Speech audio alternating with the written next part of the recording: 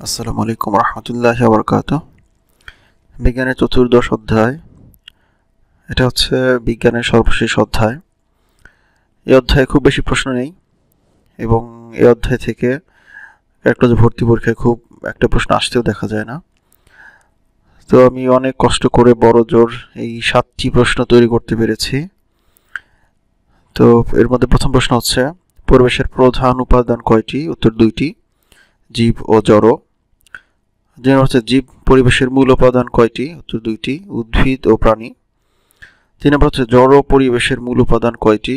উত্তর 3টি, মাটি, পানি এবং বায়ু।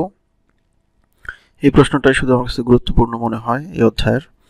এরপর 4 নম্বর হচ্ছে, কত বছর আগে পৃথিবীতে ডাইনোসর ছিল? উত্তর লক্ষ লক্ষ বছর আগে।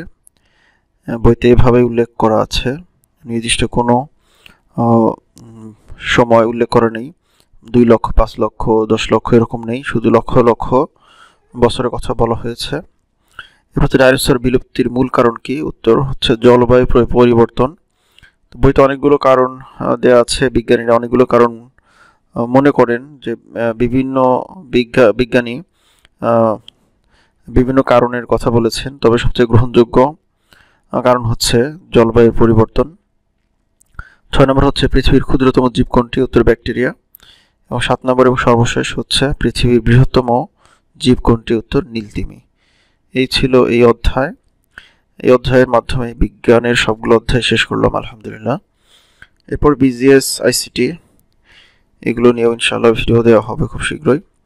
হয়তো আইসিটির উপর কালকেই ভিডিও দিব এবং ইংলিশের উপরে ভিডিও দিব, বেশ কিছু টপিক, গুরুত্বপূর্ণ টপিকগুলোর উপরে। তো সবাই সাথেই থাকুন।